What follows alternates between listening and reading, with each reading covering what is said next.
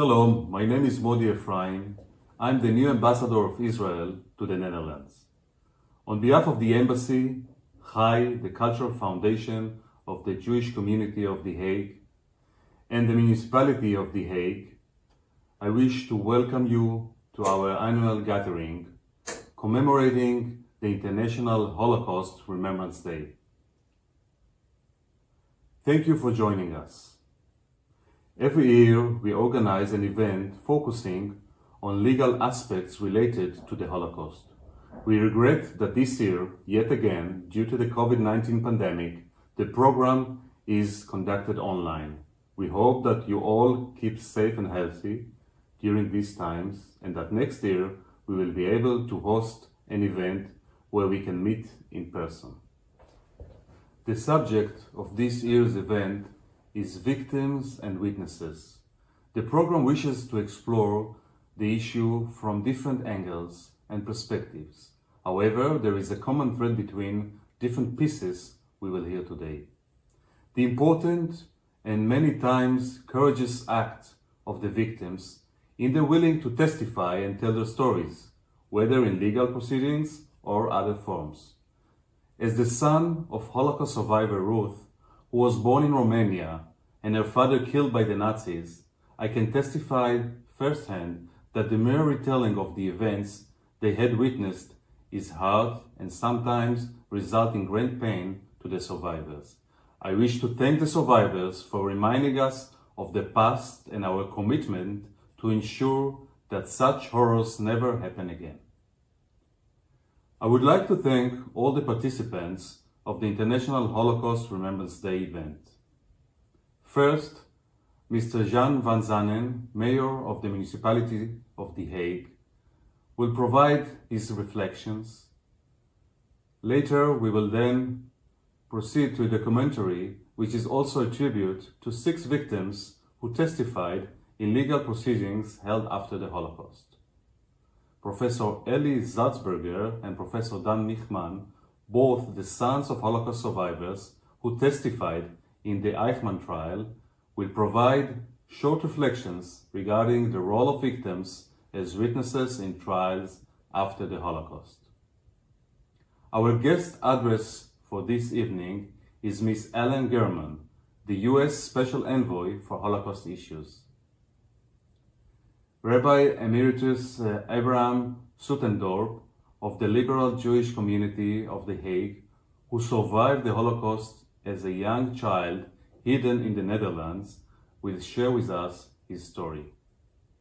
The closing remarks will be delivered by Rabbi Samuel Katzman from the Hague Cultural Foundation of the Jewish community of The Hague.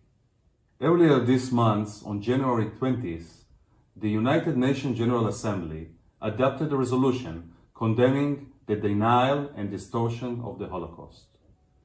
In the resolution, the UN member states expressed concern about the growing prevalence of Holocaust denial or distortion and agreed that the Holocaust will forever be a warning to all people of the dangers of hatred, bigotry, racism, and prejudice. The testimonies provided by the survivors during the trials are significant in the fight against their attempts to deny the Holocaust. With time, there are less and less survivors who can testify and pass their memories firsthand.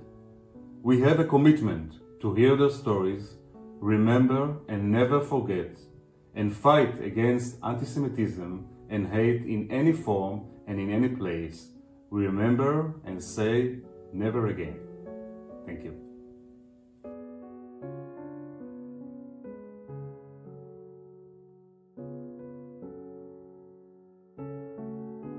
Reflections on Historical Film. The Honorable Mr. Jan van Zanen. Jan van Zanen was born in 1961 and grew up in Edam, Volendam. After completing gymnasium, he studied law at the Free University of Amsterdam and Cornell Law School in Ithaca, New York.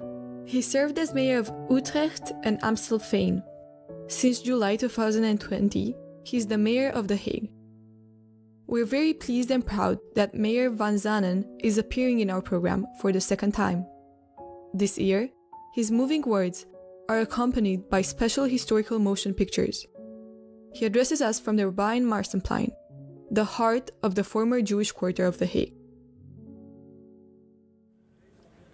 This coming summer, it will be 85 years ago that the deportation of Jewish citizens from The Hague II began.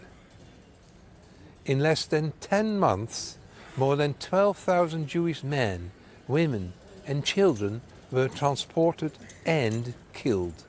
The systematic murder of The Hague's Jewish citizens was, and still is, one of the greatest horrors ever to have befallen this city. However, the Nazis did not succeed in their attempt to extinguish centuries of Jewish life in our city. There is still a thriving Jewish community in The Hague, even today. Although, of course, it is much smaller than it was before the Second World War. In 1940, The Hague was the home to the Netherlands' second largest Jewish community. And the pain of losing so many lives is still palpable, even after all these years. After the war, very few traces remained of all those who had perished in the concentration and death camps. Their possessions had been looted and many signs of their presence had disappeared. Every photo, every document or object serves as a valuable reminder of the victims and a warning of what racism can lead to. The film collection that was donated to the Hague Municipal Archive at the end of last year is therefore all the more remarkable. It consists of more than 2 hours of footage recorded between 1938 and 1942 by the Hague butcher and amateur filmmaker Maurits van Kleef. Almost 80 years later, his family donated the films to the Municipal Archive, which has had them digitized. Today, we live in an era in which making videos using our smartphones, for example, is nothing out of the ordinary. But at that time, not many people owned a film camera. We can also count ourselves lucky that Maurits van Kleef's films survived the war and the many years since then. Maurits himself was arrested, deported and murdered in Mauthausen. His wife, young son and baby daughter miraculously survived the hardships of the war. But his wife died shortly afterwards due to illness. What makes this legacy on celluloid so special? Today, in 2022, it offers us a unique but also moving glimpse of Jewish life in The Hague in those days. Particularly given the fact that Maurits shot some of the footage when the Netherlands was already occupied and the Nazi menace was rapidly approaching. In the films, we see Maurits himself, of course, his family and his butcher shop on Hobbermaplein. And there's also footage of him on the football field and at the cattle market. But Maurits also filmed other people, family, friends and acquaintances. For example, the wedding of a young Jewish couple, Aaron Kosman and Kitty Fresco, even in the spring of 1941. A citizen of The Hague helped to identify them. Aaron and Kitty did not survive the horrors of the war. Or the family of Barend Sander de Groot, for example, who, together with his wife, ran a fabric and haberdashery shop in the old Jewish quarter of The Hague, just a stone's throw away from where our town hall stands today. Like Maurits, they were hard-working business owners with sweet young daughters, all of them happily smiling at the camera. 2 years later, in June 1943, the whole family was murdered in Sobibor. When the municipal archive received this film, it was not known who was on it. Further to a public campaign, Barend Sander de Groot, his wife Eva Allegro, and their daughters Anna and Theodora could be identified. The Hague will never forget them. Just as we fondly remember Maurits van Kleef, his wife Lena Boekdrukker, and all the other 12,000 victims of the Holocaust from The Hague. Even if it's only their name which still lives on.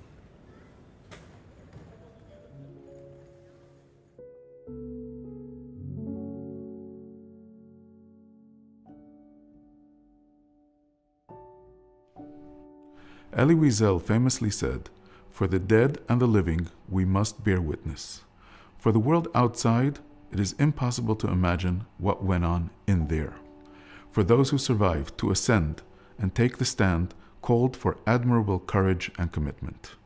Today, we are at the Netherlands Institute for War, Holocaust and Genocide Studies, the NIOD, to pay tribute to 6 individuals who heeded the call to tell the truth, the whole truth, and nothing but the truth.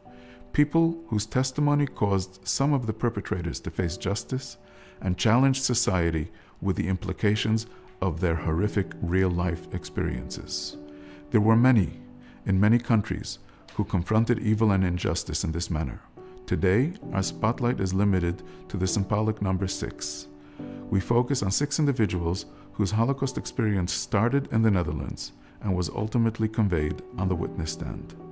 Through the stories of Annetje Vels, Ben Sayes, Josef Michman, Charlotte Salzburger, Jules Schelvis, and Rudy Curtises, we honor the memory of 6 million victims who perished in the Holocaust. For the soul of man is a candle of God. Rudy Curtises, one of these brave individuals who refused to allow darkness to cloak his past, will light the candles, bringing light into a world so desperately in need for more light. For the dead and for the living, we must bear witness.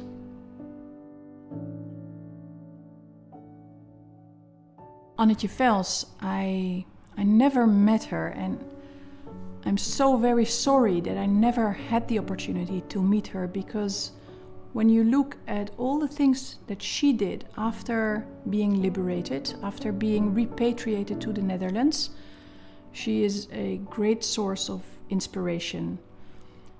Not only was she a founding member of the Dutch Auschwitz Committee, she always very much was dedicated to the memory and the commemoration of the Shoah, but also in information, education about the Shoah, about acknowledging what happened and about justice being repaired. In 1956, Karl Klauberg, who was the gynecologist of Auschwitz, well, a so-called gynecologist, he experimented in Auschwitz on thousands of women, and he was exchanged in the 50s from a Soviet prison back to Germany, and then he was accused. And in order to prepare the trial against Karl Klauberg, the International Auschwitz Committee called upon all the branches of the Auschwitz committees in the different countries to look for possible witnesses at a trial against Klauberg. And that's when Annetje Vels really became the founding member of the Dutch Auschwitz Committee. So the reason for the Auschwitz Committee in the Netherlands to become a foundation, which it is still today, is laying in the fact that a criminal of Nazi crimes was put on trial in Germany. Klauberg never faced the judge. He died in the preparation of his trial in prison, and there was never a trial against him. But the Dutch Auschwitz Committee was established, and the speaker and the chair became Annetje Vels. There were 2 other occasions when Annetje Vels played a very important role in bringing to justice or keeping punished Nazi perpetrators. The first, of course, being the Auschwitz trials as they were held in Frankfurt in the 60s, where she performed the role as a witness during those trials. Having survived Auschwitz and the death marches, she explained what happened in Germany. In the Netherlands, there were already trials against Nazi criminals as early as the late 40s. In the prison of Breda, originally 4, but later 3 Nazi criminals were kept prison until in 1972, the then Minister of Justice, Dries van Agt, took the initiative to pardon them. And the pardon that he wanted to give them had to be agreed upon in the Dutch parliament. Now, a special hearing was organized in the Dutch parliament, and during that hearing, not only Professor Bastiaans, who is specialized in the trauma caused by these criminals to the victims, was heard, but also Annetje Vels spoke. And she spoke from her heart, and she touched many, and the vote, as was prepared by Dries van Agt, switched as a result of her testimony. The 3 of Breda were not pardoned in 1972, thanks to her and her witness role during that parliamentary hearing. Annetje Vels did much more than looking for justice and acknowledgement. She fought for education, she fought for memory, for recognition.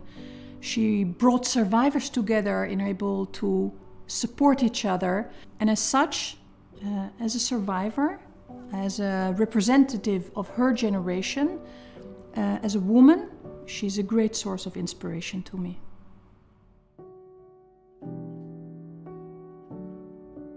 My colleague from the Netherlands Institute for War Documentation, Ben Seyes, was a very emotional man. He testified as an expert witness in Vienna in 1965 against the war merchant Dr. Erich Rajakowitz, who was suspected of having organized deportation of Jews from the Nazi-occupied Netherlands. In the witness stand, Ben Seyes practically lost his voice. He could barely whisper. The excellent biographer of Seyes, Richter Rugold, has described what Seyes, a self-made intellectual son of the Amsterdam Jewish proletariat, which was completely murdered in the Nazi death camps, felt at the time. Through his voice, others whispered. His sister and her husband, both of his parents, his grandfather, and all the family members, friends and neighbors from the poverty-stricken Amsterdam Jewish quarter who had been killed in the camps, they whispered through him. At the end of the day, Rajakowitz was convicted, but Seyes fell ill, seriously ill. The fears he had experienced, living underground as a Jewish fugitive under Nazi occupation, returned to him with terrifying force. Before that, Seyes, who had not graduated from university, has worked as a laborer in the Amsterdam shipping yard. And his proletarian, very leftist but non-communist background, together with his experiences in the shipyard, go a long way into explaining his sensitivity for the plight of the laboring forces under Nazi occupation. This very non-academic man published 4 wonderful books on the Dutch laboring classes under occupation. A book on the February strike of 1941, a book on the April May strike of 1943, a book on a Nazi raid in Rotterdam in 1944, and a book on Dutch forced laborers in Germany. But as an expert witness against Rajakowitz and against Adolf Eichmann, Seyes demonstrated his precision as a historian with a talent for legal matters as well. This rare combination of talents fully justified his appointment of this leftist radical as a professor at Leiden University, which, as you know, is a traditional bulwark of the Dutch bourgeoisie.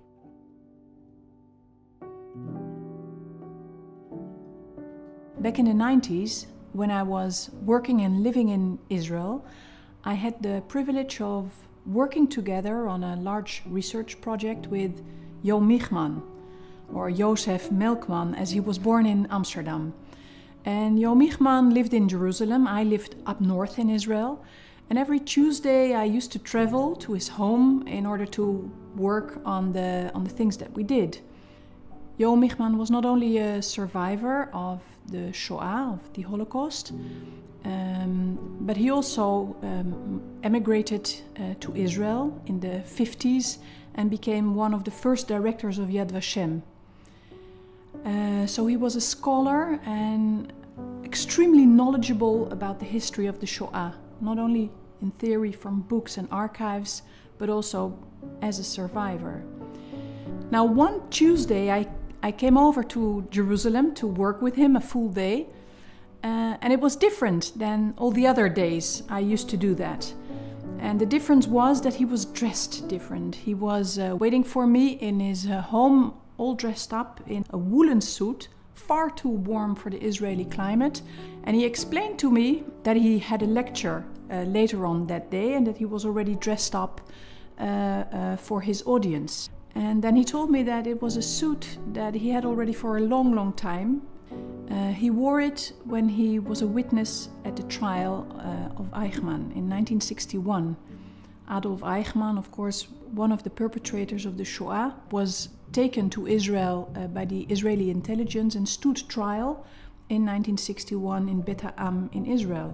Jo Michman was invited by Gideon Hausner, the prosecutor of Adolf Eichmann in Jerusalem, to testify about the persecution of Jews in the Netherlands and in Belgium. Josef Michman was, of course, a scholar. He knew, as a researcher, what to testify and what occurred during the persecution. In his testimony, he added also personal memories of what happened to him and to his wife, the things he saw and the things he experienced, the humiliation. Here he was in Bet Ha'am in 1961, in May. It must have been a warm spring day, all dressed up. So for him and his wife apparently as well, it was very important that he would face Eichmann in the court being a very civilized man. So he dressed up, dignified, very much in contrast of all the experiences he had during the Shoah. So here in this house of the people, the Bet Ha'am, which functioned as a court, he symbolized civilization yet again, after the war, after the Shoah. Now when you look at some of the footage that was taken during the Eichmann trial, you see him telling about the Shoah as it occurred in the Netherlands. And you also sometimes get a glimpse of the audiences. And most of the people in the audience also dressed up. For them it was very special. For them it was a statement to confront themselves with one of the perpetrators that caused so much trauma in this court, in the state of Israel, being civilized, being dignified, human.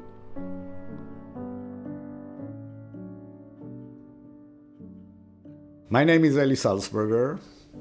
I was born in Jerusalem to Lotte Salzberger, who was the witness at the Eichmann trial. My mother was born in Frankfurt am Main, Germany, in 1923, to an ultra-Orthodox family with a very comfortable life. My grandfather was a businessman, he became a partner. Everything changed in 1933 when the Nazis came to power. And my grandfather Leo decided to move the whole family to Amsterdam. They were arrested on a Saturday morning, just before sitting for breakfast in their house, and were deported first to Westerbroek, and from there, my grandmother, mother and sister, to Ravensbrück. Next is a very interesting part of the story where there was an order to move my mother and her sister from Ravensbrück to Theresienstadt. And this was already quite late, towards the end of the war. An SS officer appeared in Ravensbrück with this warrant and took these two teens with him in public transportation, and we're told that a very important person will come to interview them. They were held there about a week before this officer, this person came to interview them, and this was Adolf Eichmann. He wanted to know what do they know about the final solution, and he asked them. They said that they don't know anything, and he said to them that if they will tell anything that they know in the ghetto, they will go up the chimney. And this was a very important key testimony afterwards in the Eichmann trial. 1960, Adolf Eichmann was captured and brought to trial. And my mother was a key witness in this trial because of this personal encounter and his inquiry about the final solution, which were a very important piece of evidence that he himself knew about the final solution and tried to hush it up. My mother came out of this trial with much more vigor to accomplish what she saw her life mission as helping people, not only Holocaust survivors. She later became a deputy mayor of Jerusalem and established the borough system in Jerusalem. She founded, during the first Intifada, the hotline for helping Palestinian victims of Israeli police and forces. Some people became very nationalistic and self-centered. Others became very universalistic and aiming to help the other. My mother was in the latter camp. And I think this is also one of the ramifications of her testimony in the Eichmann trial and putting the Holocaust in a very different light.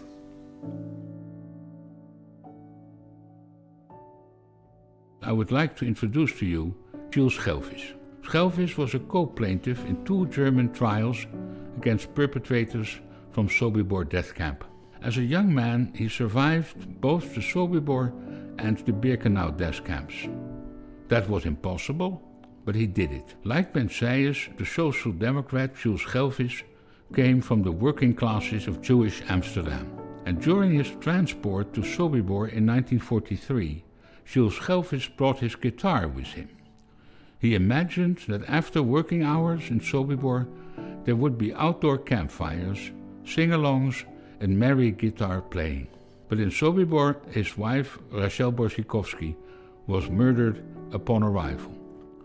The last 35 years of his long and fruitful life, from 1980 to his death, Schelvis wrote and spoke about Sobibor death camp, without ever taking a break. He was awarded an honorary doctorate by the University of Amsterdam in 2008 because of his book on Sobibor. And the moment he took a break, in 2016, he died. In a truly moving speech on May 4, 2020, the Dutch King William Alexander remembered Jules Schelvis. He described his testimony as the one he would never ever forget. Schelvis had asked himself during his speech why nobody made an effort to protest against the deportation of the Jews.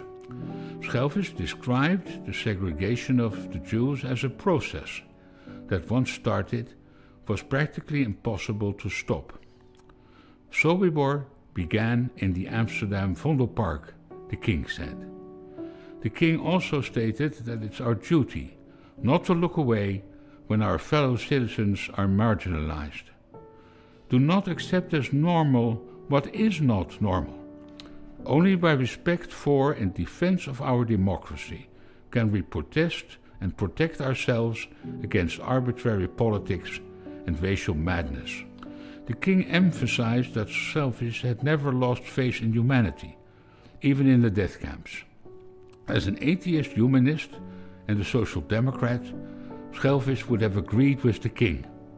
And my guess is that he would have been very content with this praise coming from the king. He would have chuckled to himself, I think. And this speech of our king Well, this speech makes me proud to be a Dutchman.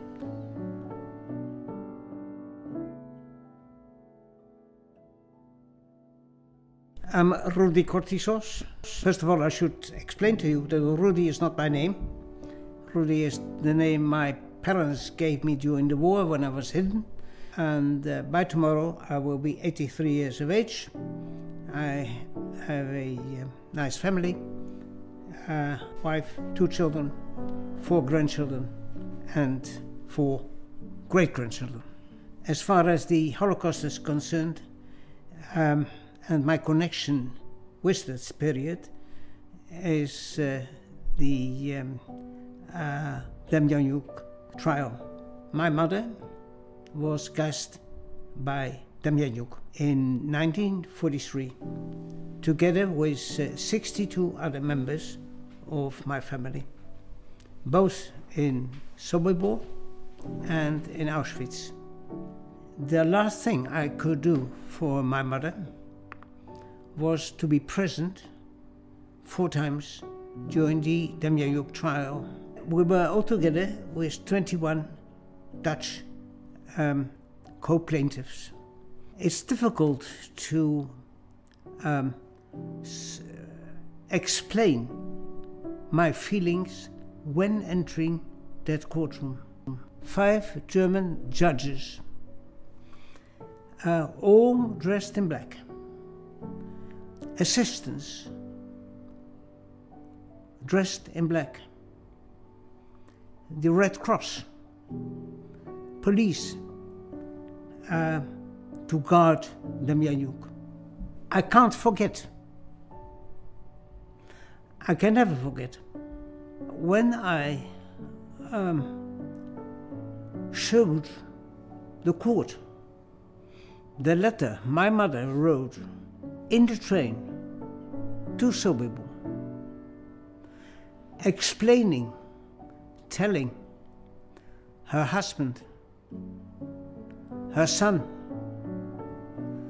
that she was on her way to the east. She was together with 70 other people in the train wagon.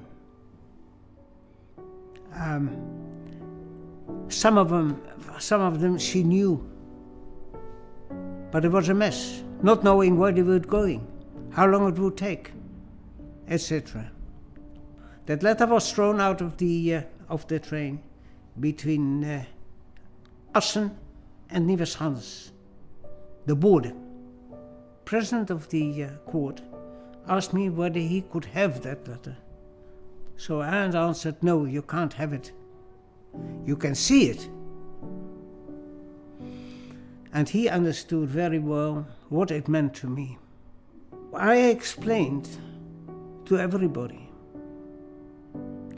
that when I'm at the dentist's office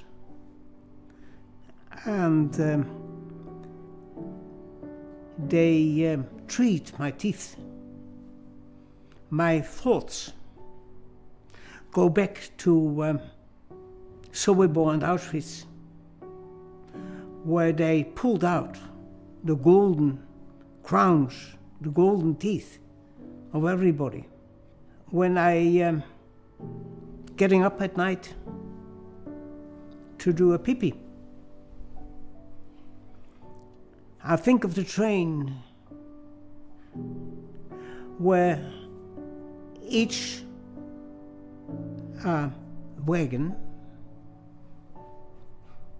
had 2 tons, one for water, one to be used as a toilet.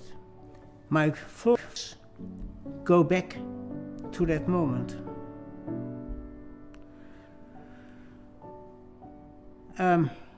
So this was, in fact, my proof to the judges. It is very important that generations after me are being informed by survivors of the Holocaust, because it plays a role every day. It still plays a role every day.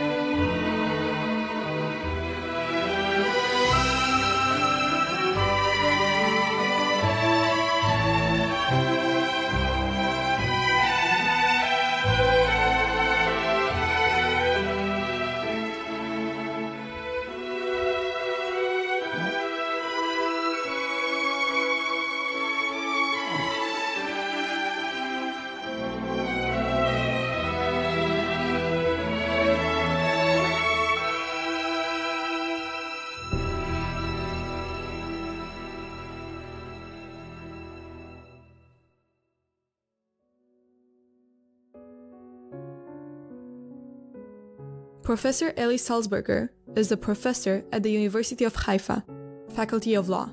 Professor Salzberger was the Dean of the Faculty of Law at the University of Haifa from 2005 until 2009, the President of the European Association for Law and Economics, and the Director of the Haifa Center for German and European Studies. His research and teaching areas, among other fields, are legal theory and philosophy, and economic analysis of law. He has published more than 40 scientific articles and books. Currently, he has the Minerva Center for the Study of the Rule of Law under Extreme Conditions. His first encounter with the legal world was the Eichmann trial in 1961. His mother, Lotte Salzberger, was one of the witnesses whom we are honoring in this year's tribute. After this short time in Theresienstadt, they were liberated by the Russian forces, who ordered them not to leave, but my mother and sister decided to escape and hitchhike to Prague. From there, they returned to Amsterdam. And to their surprise, they discovered that, unlike most of the Jews, the house of my mother was kept exactly how it was before the war, before they were arrested. The dishes for Saturday morning breakfast were laid around the table. And it happened to be afterwards that the next door neighbor, who was the Hungarian ambassador, told the Nazis this is a Hungarian territory, because my grandmother came originally from Sopron, and prevented them from entering, looting, confiscating the house. This brought my mother and sister, after the war, to establish a commune in their apartment, and hosted 3 other families that did not find their home when they returned from the camps. But after a while, my mother and sister thought, you know, this is not the Amsterdam that we grew up in. Most of our friends are gone. This is not the place that we can continue to live. And my mother went to study at Columbia University, and from there she immigrated to Israel, the newly established state, in the early 50s.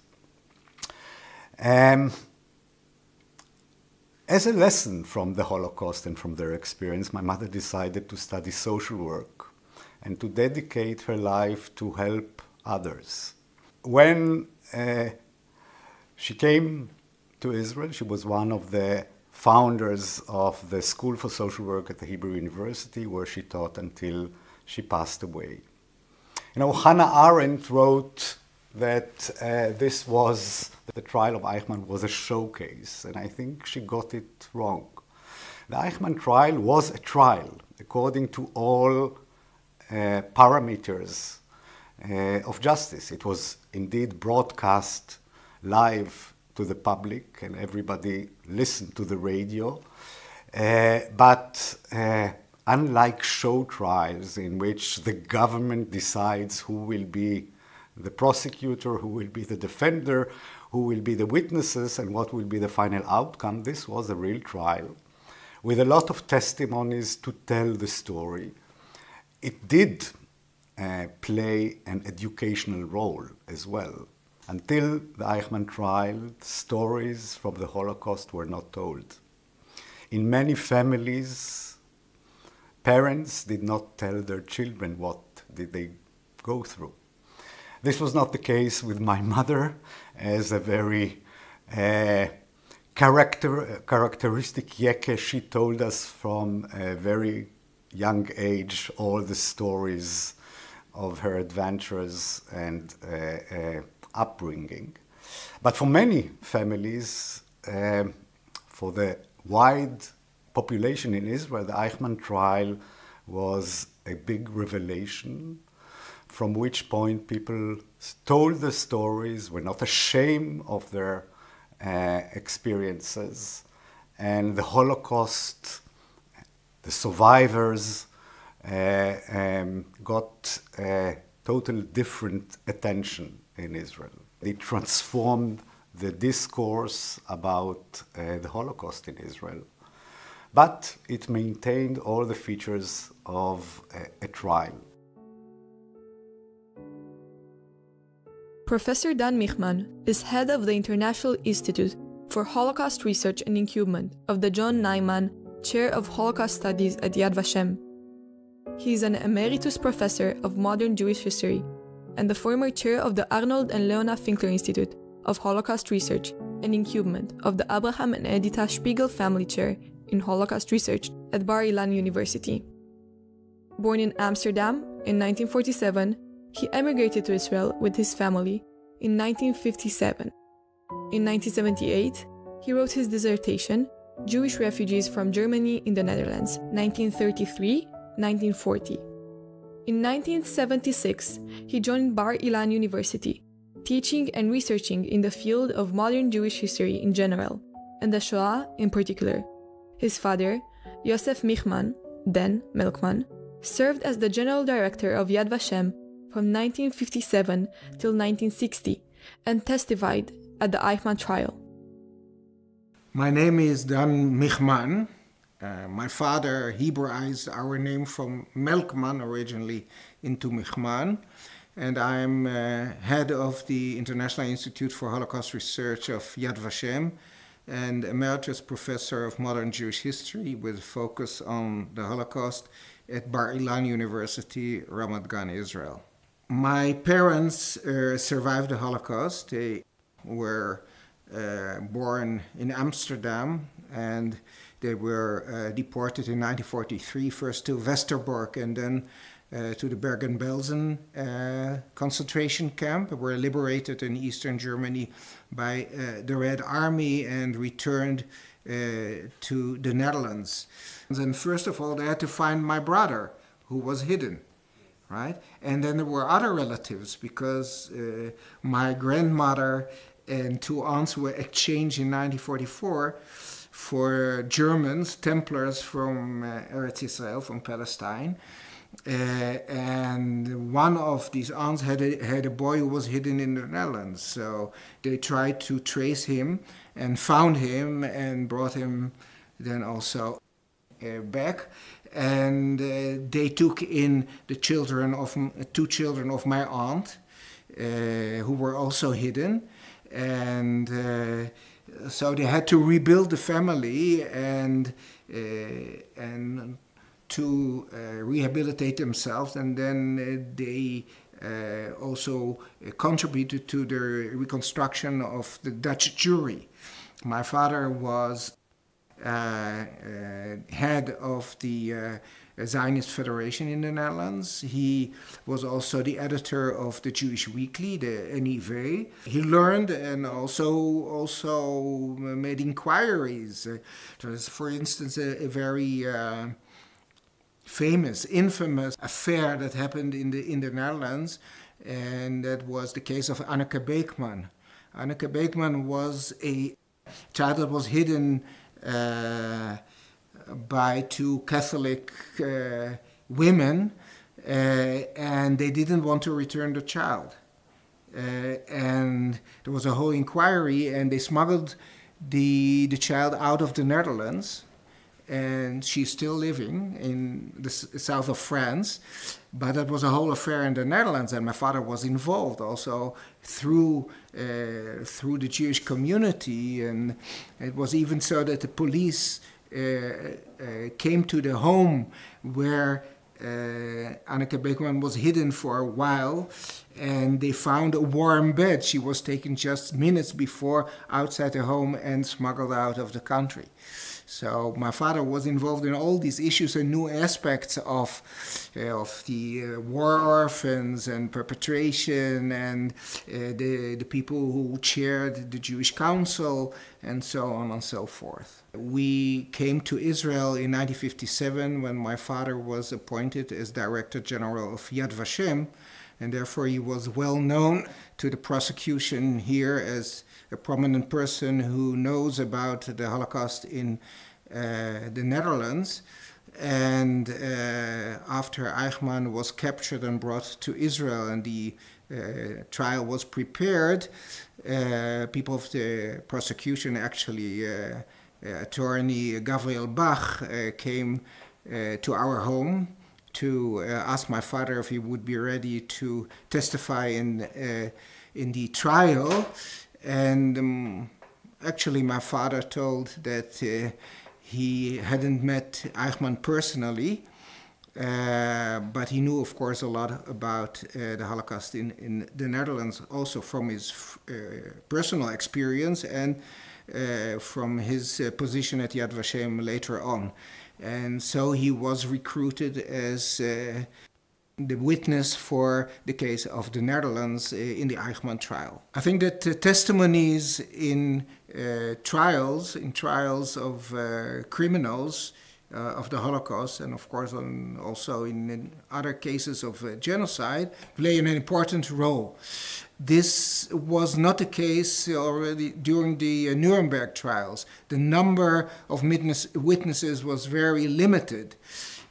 Only later on, this changed, and the Eichmann trial was very important in this, because there was a series of people who testified in the trial, and although the documentation was for the trial itself at that moment much more important, for the public resonance of the trials, this was very important.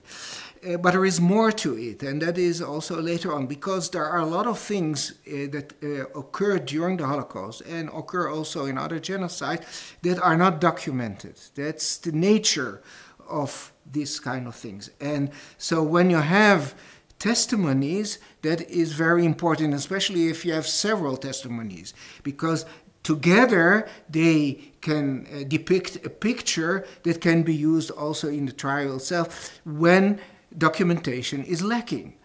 And we can see that later on in trials in the 1970s and 1980s, already in the 1960s actually, this change occurred, and in recent years it has been embraced much more, and we can see that for criminal cases this can sometimes also be decisive. For instance, regarding the war in Yugoslavia in the 1990s. Testimonies are very important also for the public dimension of trials, because it's not a document, it's a person who tells about his or her experience, and that is of great importance for understanding, for the public to understand the seriousness of the cases. And I can tell that it is also important for research, for inquiry committees, and for scholars, for historians.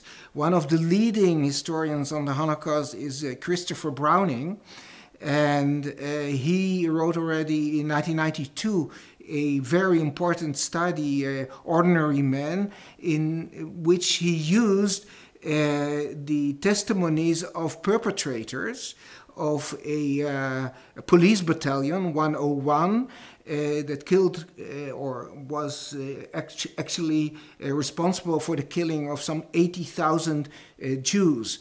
And now from their testimonies during the inquiry towards the trial, he learned a lot about the interaction between them and what happened and so on, things that you could not learn from the survivors. On the other hand, he also later on wrote a very important study on a forced labor camp in Poland, Starachowice, and there he used a lot of testimonies by survivors about the conditions in the camp and so on. And from them you could learn about the perpetrator, things that were not documented, not recorded, and also not told by the perpetrators themselves later on when they were arrested. So the role of testimonies is of great importance. Of course, you have always to take into account that memory can shift things and cannot be always so precise. But if you have a cluster of testimonies that adds up and can complement documentation, and sometimes is the only way to understand what happened at a certain moment.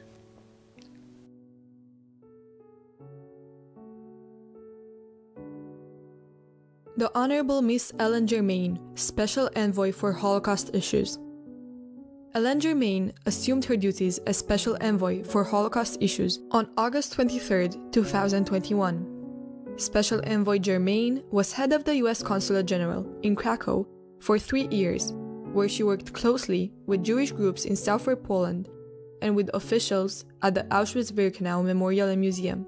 She was posted to the U.S. Embassy in Tel Aviv and served as senior political officer in the Office of Israel-Palestinian Affairs and as deputy political counselor at the U.S. mission to the UN in New York, where her responsibilities included managing the team that worked on resolutions relating to Israel in the Security Council and General Assembly. Since assuming her current position, she has participated in many conferences in many European venues to speak out against Holocaust denial and distortion. It is an honor to have a distinguished member of the U.S. State Department join us this year. Thank you for inviting me to speak at this important event. I'm honored to be talking to such a distinguished audience. I want to thank Rabbi Shmuel Katzman and Hague, the municipality of The Hague, and the Israeli Embassy for organizing this commemoration. I was asked to talk about a topic of my own choosing, but one that took into consideration the ethical, religious, or moral dimensions of the aftermath of the Holocaust. After a lot of thought and discussion, I decided to focus on Holocaust denial and distortion. Passage of the UN General Assembly resolution on combating Holocaust denial and distortion on January 20th is just more evidence of the importance of this issue. It seems incredible that more than 75 years after the end of World War II and the Holocaust, people still deny and distort the facts of the genocide, one of the best documented mass atrocities in human history. We have mountains of evidence, extensive survivor testimonies, and eyewitness accounts from those who liberated the concentration and death camps. Yet Holocaust denial and distortion persist. Indeed, one could say they have gone viral. Modern-day Holocaust distortion and denial have been exacerbated and amplified through the use of digital tools and the ease with which misinformation and disinformation can be spread on social media platforms. This is shocking. The Holocaust is fact. The evidence is overwhelming. So what's going on? Why does it matter? And what can we do about it? Well, first, some definitions. According to the International Holocaust Remembrance Alliance, Holocaust denial seeks to erase the history of the Holocaust. In doing so, it seeks to legitimize Nazism and anti-Semitism. Holocaust distortion acknowledges aspects of the Holocaust as factual. It nevertheless excuses, minimizes, or misrepresents the Holocaust in a variety of ways and through various media. The United States, alongside the Netherlands, is a proud member of the International Holocaust Remembrance Alliance, or IRA, and I want to acknowledge the excellent work that IRA has done on identifying and countering Holocaust denial and distortion. Indeed, IRA's working definition of anti-Semitism, which the United States embraces and encourages other countries to embrace, identifies Holocaust denial and distortion as forms of anti-Semitism, and their increase is particularly relevant in the context of rapidly rising anti-Semitism around the world. I've drawn extensively on IRA's work for this talk, and I want to especially thank Dr. Robert Williams and other members of the U.S. delegation to IRA for their invaluable help and suggestions. I was in Malmö, Sweden last October for the International Forum on Holocaust Remembrance and Combating Anti-Semitism. During the opening session, Holocaust survivor Tobias Ravet talked about how hearing a Holocaust denier made him realize he had to bear witness to what had happened. He said that when he was 56 years old, he heard a Holocaust denier on television, and it felt as if that person was saying that Mr. Ravet's life was a lie, as if his cousins and other family members had never lived and never been murdered during the Holocaust. So he decided that he had to start speaking up and sharing his experience of the Holocaust. Born in Poland, Mr. Ravet was taken to the Łódź ghetto with his parents when he was 3 years old and then deported to the Ravensbrück concentration camp. Miraculously, he and his parents survived, but much of his extended family was murdered. Mr. Ravet's story of why he decided to bear public witness to the Holocaust was incredibly moving, and it showed us in a few words how Holocaust denial tries to erase the suffering of Holocaust survivors and tries to wipe out the historical reality of the murder of 6 million Jews by the Nazis and their collaborators.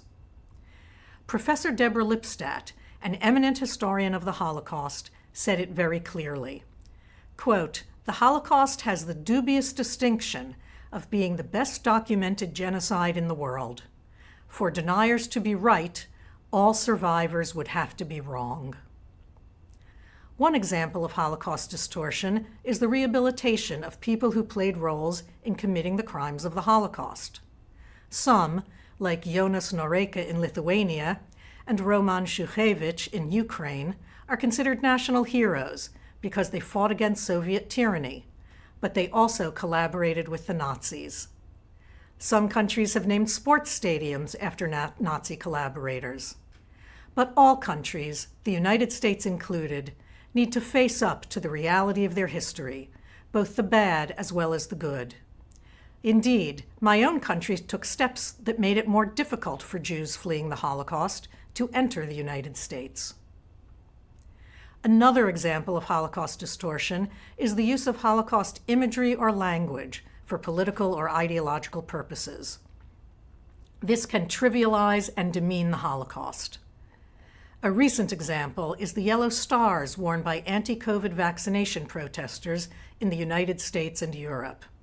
The Nazis forced Jews to wear yellow stars of David on their clothing so they could be easily identified in order to harass and isolate Jews, force them into ghettos, round them up, deport them, and kill them. It's crazy to have to say this, but that is not comparable to the inconvenience of not being allowed to enter a restaurant because you chose not to be vaccinated. Some politicians in both the United States and in the Netherlands have compared COVID-19 restrictions to the persecution suffered by the Jews in the Holocaust.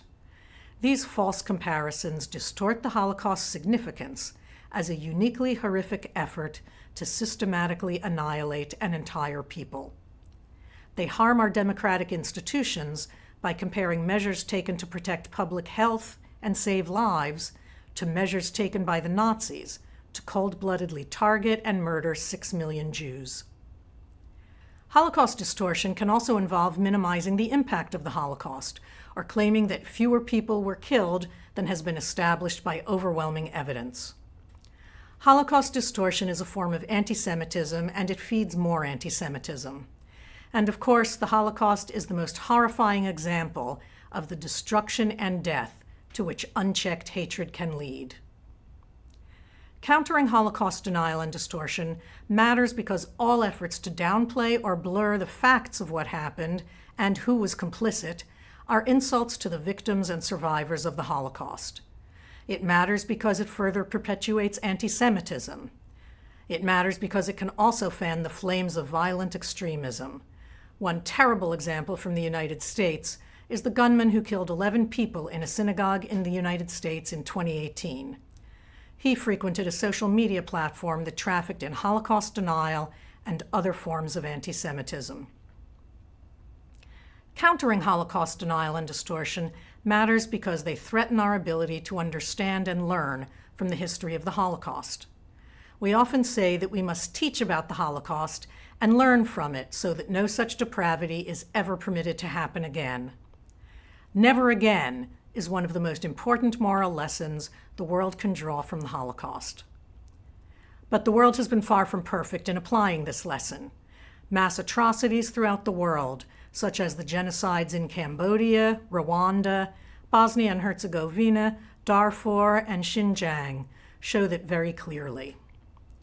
But we're trying to do better, including by bringing a measure of justice through efforts to support war crimes units and international investigative mechanisms and courts, like those in The Hague. Our efforts to prevent and deter atrocities also include peacekeeping operations and, importantly, education. The United States, for example, supports programs to train teachers to teach about the Holocaust, and supports exchange programs for teachers, civil society, law enforcement, and others to learn about confronting anti-Semitism and Holocaust distortion and denial. Education means not only teaching the facts of the Holocaust and other genocides and mass killings, but also teaching tolerance and inclusivity, so that maybe, in the future, people will be less inclined to discriminate against and otherwise harm or even kill those who are different from them. And that kind of education has been shown to have positive associations. The Anti-Defamation League, the University of Southern California's Shoah Foundation, and Yad Vashem did a survey in 2020 of American university students. The survey looked at the relationship between Holocaust education and students' behavior and attitudes. Students who had received Holocaust education in their high school classes not only did better in their historical knowledge of the Holocaust, they also had more pluralistic attitudes and were more open to differing viewpoints. They were also more willing to challenge intolerant behavior in other people. Correlation is not cause and effect, of course, but those survey results at least offer some hope that teaching about the Holocaust can have positive effects on people's behavior in the real world. One of the real challenges in countering Holocaust denial and distortion is that such efforts inevitably get caught up in debates about freedom of expression. Many European countries have laws criminalizing Holocaust denial and promotion of Nazi ideology. The United States, on the other hand, does not criminalize hate speech of any kind, including Holocaust denial and promotion of Nazi ideology, as odious as they may be. In fact, in the United States, the First Amendment to the Constitution broadly protects speech, including offensive speech, from government regulation. In a seminal court case that tested the limits of free speech, in 1977, a group of neo-Nazis sought a permit to demonstrate, carrying Nazi banners in downtown Skokie, a Chicago suburb that was nearly half Jewish and home to hundreds of Holocaust survivors. The attorney who represented the neo-Nazis, who was himself a Jew, saw the issue as clear-cut because, quote, "If the government can prevent lawful speech because it is offensive and hateful, then it can prevent any speech that it dislikes." End quote. In the end, although the courts ultimately ruled that the neo-Nazis had a right to peaceful assembly, the demonstration took place in downtown Chicago rather than in the town of Skokie. It was a very controversial case, but it illustrates quite clearly that in the United States, even abhorrent and hateful speech is protected. Indeed, in the United States tradition, the answer to bad speech including racist, anti-Semitic, Holocaust-denying and distorting speech, is not government intervention or censorship, but more speech, speech that promotes tolerance and counters lies with facts. Internet and social media platforms are now the subject of debate about regulation of content. As a general matter, U.S. law does not require digital platforms or services to regulate user content online that's protected under the First Amendment. So in the United States, that means social media platforms are not liable for content posted by third parties. We might ask, should social media companies be responsible for the information that people post on their sites? Should they be held responsible for the results of algorithms that incite hatred and violence? Should companies be regulated to limit their ability to do those things? Governments are trying to figure out how to deal with these thorny questions while respecting and protecting freedom of expression. In the meantime, some platforms have taken some actions against online Holocaust denial and distortion. In late 2020, Facebook finally agreed to take down posts that deny or distort the Holocaust, and to direct users to authoritative sources when they search for information. And by the way, I tested that out myself by searching for Holocaust and Holocaust hoax on Facebook, and each time I was directed to reliable sources. Twitter followed Facebook's lead and banned Holocaust denial posts. But everyone acknowledges that it's extremely difficult to find and remove all instances of Holocaust distortion and denial. I also want to acknowledge that online platforms can be powerful tools for spreading truth. They pose a challenge to authoritarian regimes and can help amplify voices of peaceful dissent. Russia recently fined Google $100 million for systematic failure to remove banned content, which included posts related to peaceful political opposition. The People's Republic of China has sophisticated controls to block websites and censor content, including about the ongoing genocide in Xinjiang. And so, while the internet and social media help spread Holocaust denial and distortion, they also make it easier to publicly spread accessible, accurate information about the Holocaust, and to disseminate important information about serious violations of human rights. In conclusion, Holocaust denial and distortion not only deny and distort historical fact, they are antithetical to our democratic values. Accurate historical education and truthful commemoration of the Holocaust teach new generations about our past and the horrors to which unbridled hate can lead. So what can we do about this? As we commemorate International Holocaust Remembrance Day, we must do all we can every day to counter Holocaust denial and distortion and other modern manifestations of anti-Semitism and other forms of hate. We must stand up for the truth and promote the accurate and truthful history of the horrors of the Holocaust. We must highlight the painful lessons of the Holocaust, including the importance of respecting the human rights and dignity of people who are different from us. That is the only way we will ever fulfill our solemn pledge of never again. Thank you.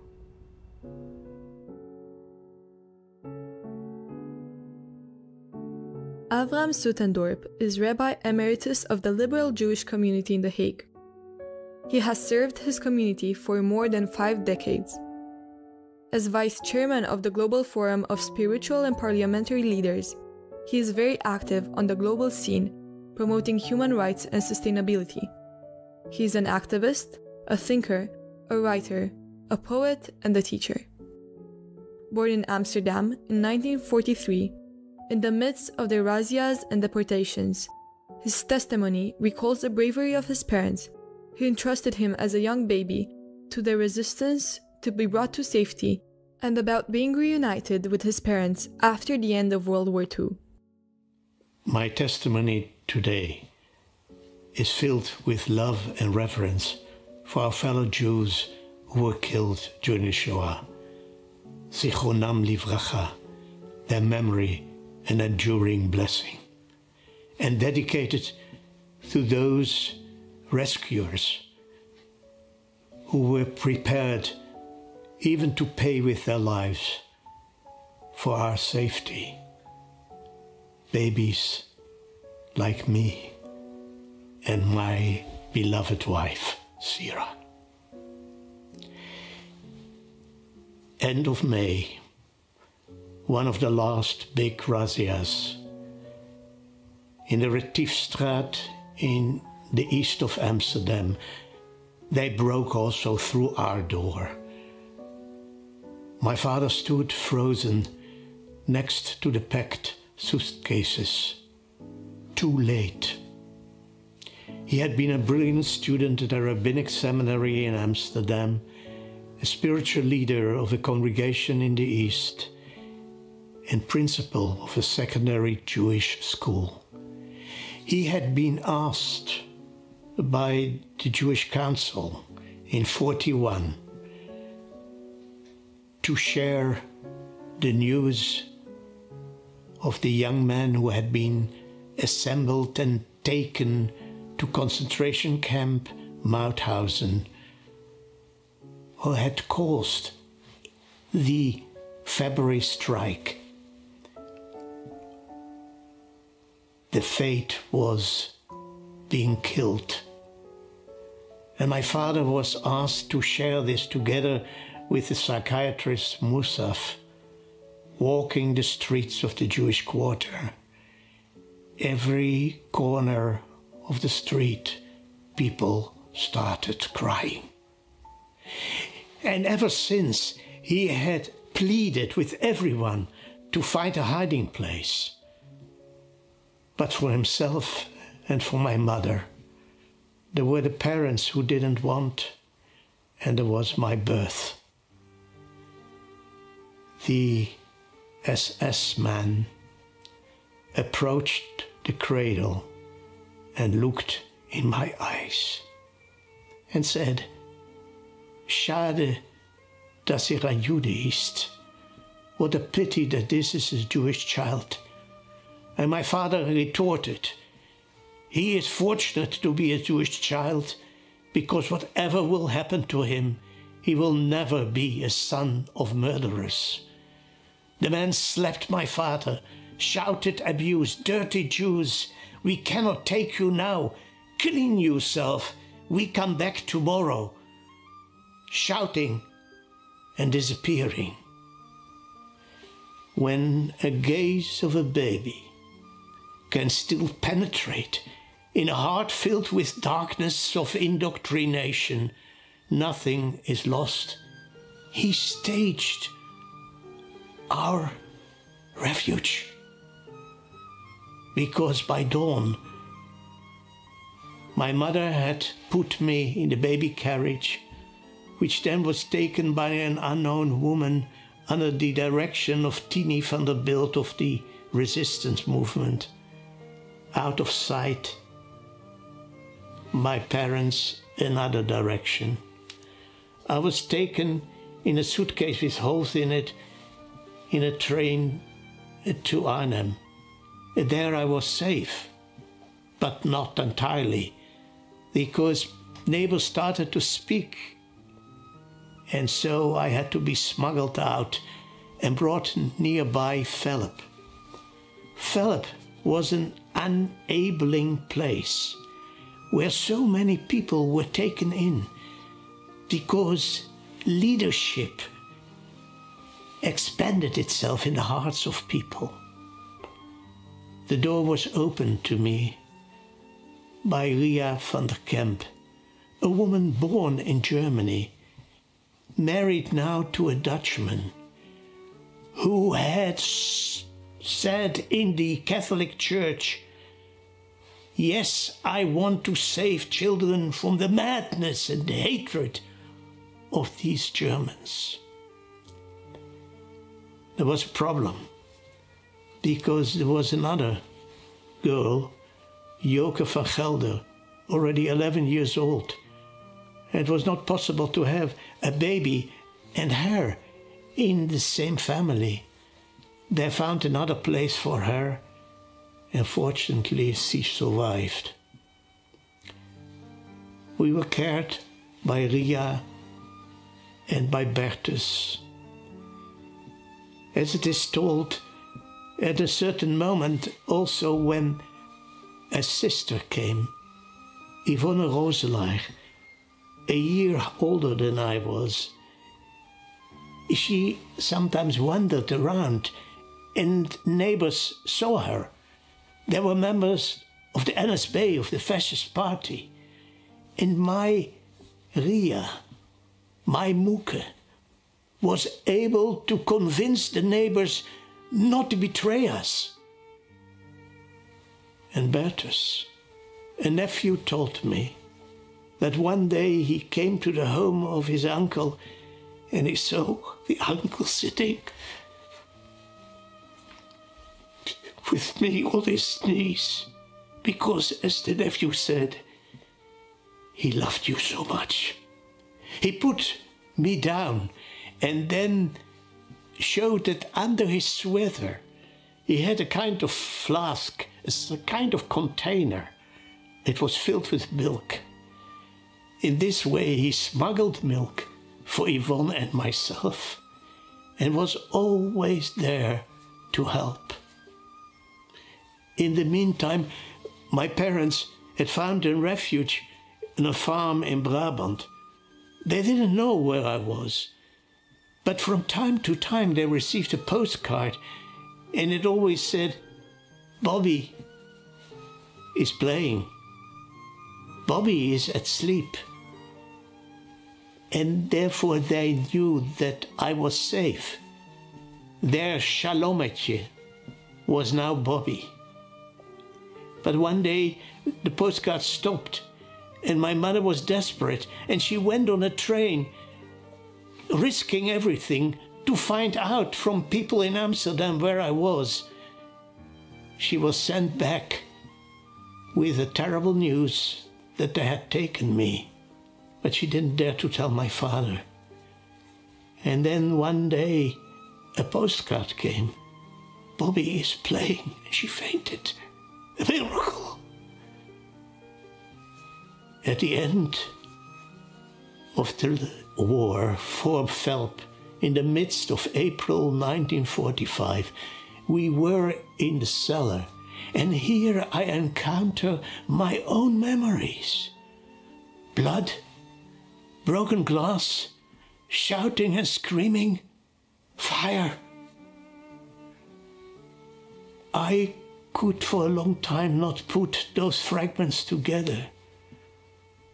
But I heard that my foster father Bertus had climbed the stairs to the outside to help with quenching fires that came from the grenades that came coming.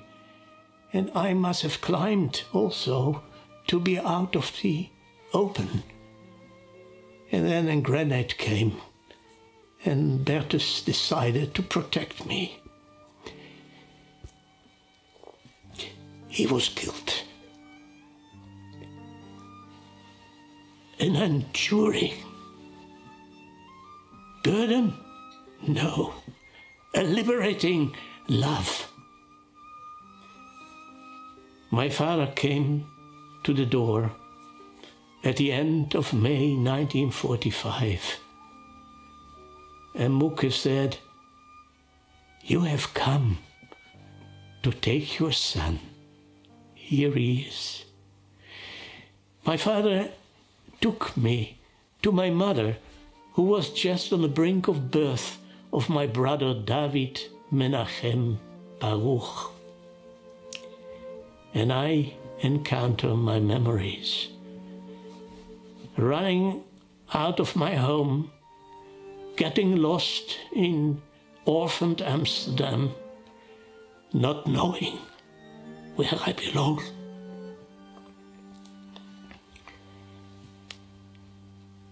It is remarkable that the heritage of my parents was to build and rebuild Jewish communities.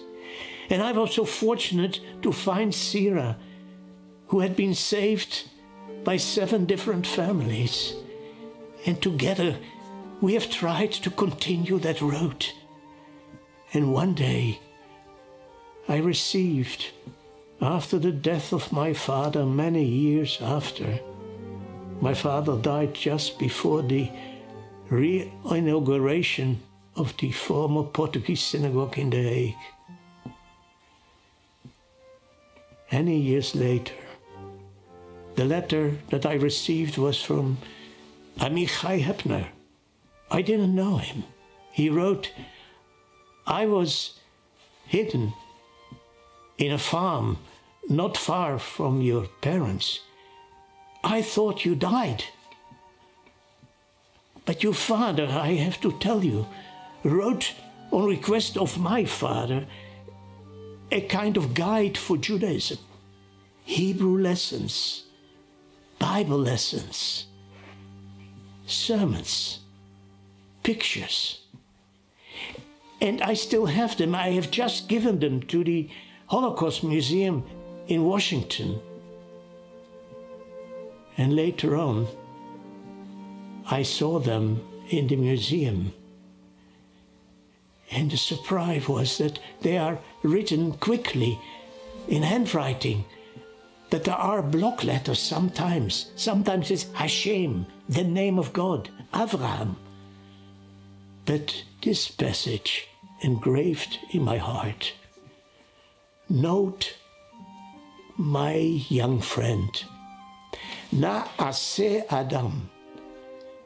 Let us create the human being. God has created the human being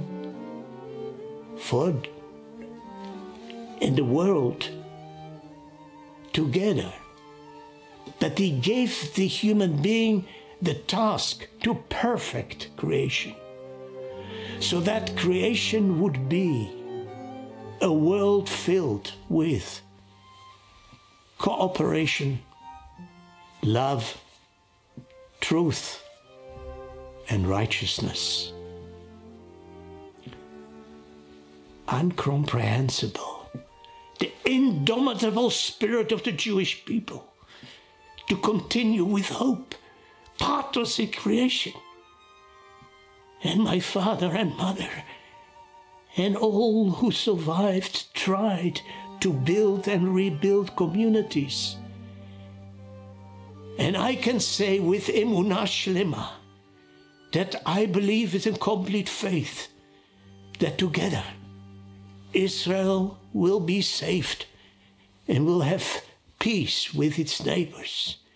And that in cooperation we will create a world where no one is degraded. And it will happen that then God's prayer will be fulfilled by our deeds and the deeds of our children's children. Amen.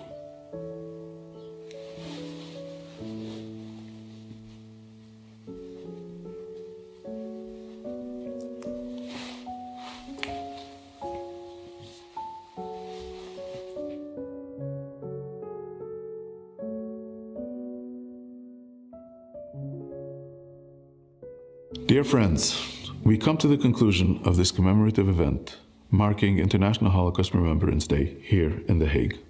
We take with us many memorable moments. As always, we hope to learn from the past to build a better future. Pursuing our general theme, the impact of the Holocaust on the development of international law, this year we focused on the idea of victims as witnesses. We are indebted to all those who contributed and shared with us their personal or professional insights into this difficult and important subject. First and foremost, we are grateful to those survivors who took the witness stand, particularly Rudy Cortisos and the children of the witnesses, Professor Salzberger and Professor Michman, the advisors and the acquaintances of the witnesses, Professor Howington Carter and Director Annemiek Gingold. Their recollections of what took place on the witness stand carries a relevance that reaches far beyond the walls of the courthouse. We heard a moving testimony from a familiar face here in The Hague. As the rabbi of the liberal community, Avraham Sutendorp has often shared his story, today in a very poignant way. As Chai, we thank our co-hosts, the municipality of The Hague, represented today by Mayor van Zanen, who gave us a glimpse of some of the treasures that are preserved in the municipal archive, and behind the scenes by the Directorate of International Affairs, Martin Born. The Embassy of Israel in The Hague, represented today by Ambassador-designate His Excellency Modi Ephraim, and behind the scenes by the legal department, Avigail Frisch and Mirit Sharabi. Personally, I want to thank our fantastic team, Roy Cohen, Anne Dunkelgroen, Mendel Katzman, David Simon, Alan Stevens, and Carolina Tweezer. The Special Envoy for Holocaust Issues, Ms. Germain, focused on some of the legal issues and challenges confronting us when dealing with Holocaust denial. She made a point of emphasizing that the most effective way to counter Holocaust denial, distortion, and trivialization is by standing up for the truth and promoting accuracy. By highlighting and teaching the painful lessons of the Holocaust, including the importance of respecting human rights for all. If I may add, today we're honoring those who were victimized but refused to be victims. When the world abandoned them and chose to look away, they continued to maintain faith and justice and stay focused. Their testimony did not only lead to the accusation of the perpetrators and save their past from disappearing into the abyss of the forgotten history, their testimony showed dignity and direction to a generation perplexed and confused in the face of unimaginable turmoil. Documents record events. History books chronicle historical developments. Monuments commemorate heroes and noteworthy occasions. It's the human story, the witness, that brings it to life. Those who took the witness stand did not only recall the darkness of their past, but cast a beacon of light on our future. The prophet Isaiah calls on all of us, Atem Eidai Nu'um Hashem. You are my witnesses, says the Lord.